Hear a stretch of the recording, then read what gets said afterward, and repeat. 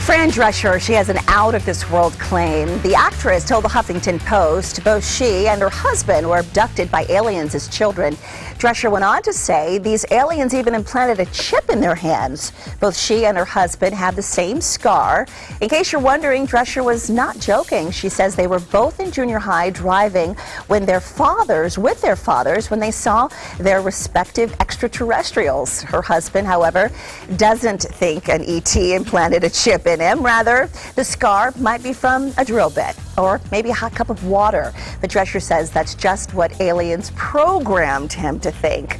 So what do you think of her alleged alien encounter? Do you think it's possible or just a ploy for attention? I think it was her ex-husband. Is that right? It was because I think they've split up since then. Well, either way, they're not on the same page. Yeah, right. They've split up. They're not on the same page, at least when it comes to what the star represents.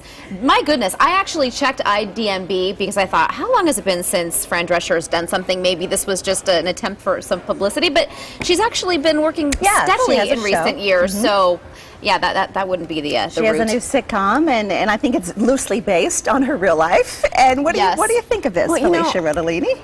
I guess if people have a belief and they have a memory of something strange like this, I'm not going to discount it because it's none of my business.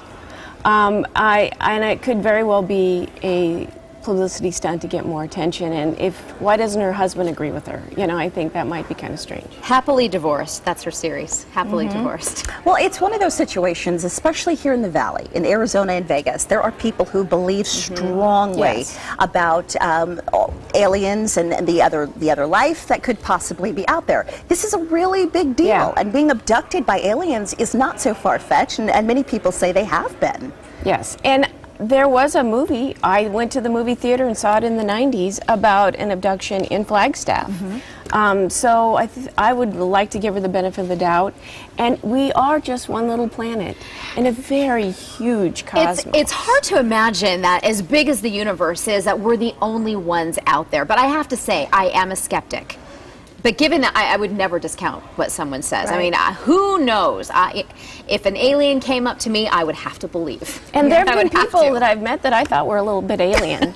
So, you know, there could be some among us, for all I know. You know, I'm going to agree with you 100% on that one. Here's what you guys are saying on Facebook. Well, Noel Rosen writes, who's to say she wasn't? They do walk amongst us. I wasn't an abductee, but I have seen them.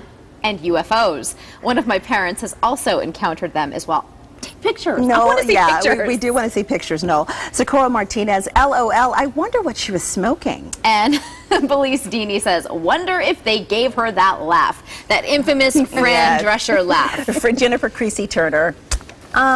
Don't believe in them at all. So no, I do not believe her either.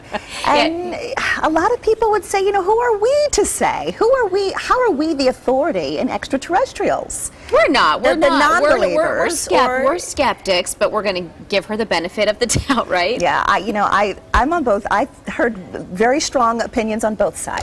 So I'm just going to stay right in the middle.